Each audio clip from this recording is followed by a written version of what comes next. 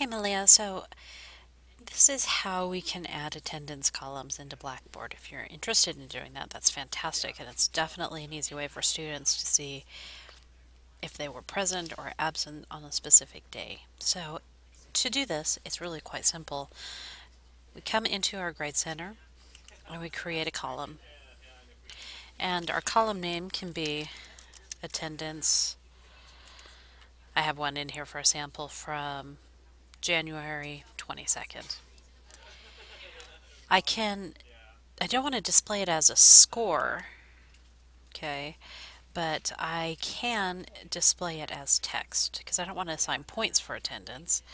I just want them to be able to see things. I can assign a total attendance column with points in it that you can then look at all of the attendance and say, oh, if you've missed more than 3 classes, you get 20% docked off your score. And that would be represented in that final column. I would keep it in no category, or you could create a category called attendance. And for points possible, put a 0 in there. It's not included in the Grade Center calculation because there's no points to it. You do want students to be able to see this. And then I would just click Submit. So pretend I had a John Doe in here and I needed to add attendance here. I can't actually because I don't have any students enrolled. But then all I would have to do is click in this what would be a box, and I can either put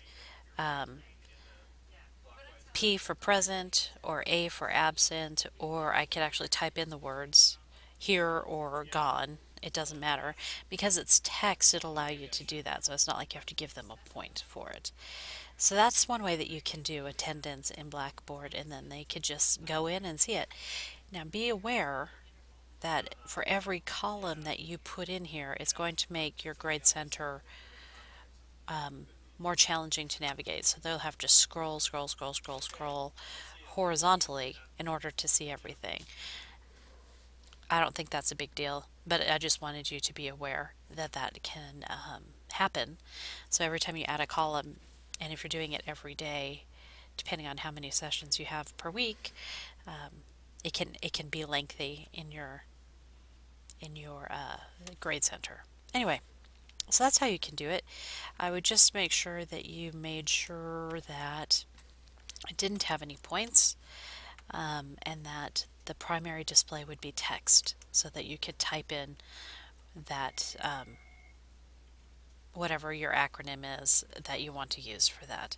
Unfortunately, we can't use this complete or incomplete because nothing is being submitted, so it doesn't trigger it as being complete or incomplete. So text is your option, and no points possible.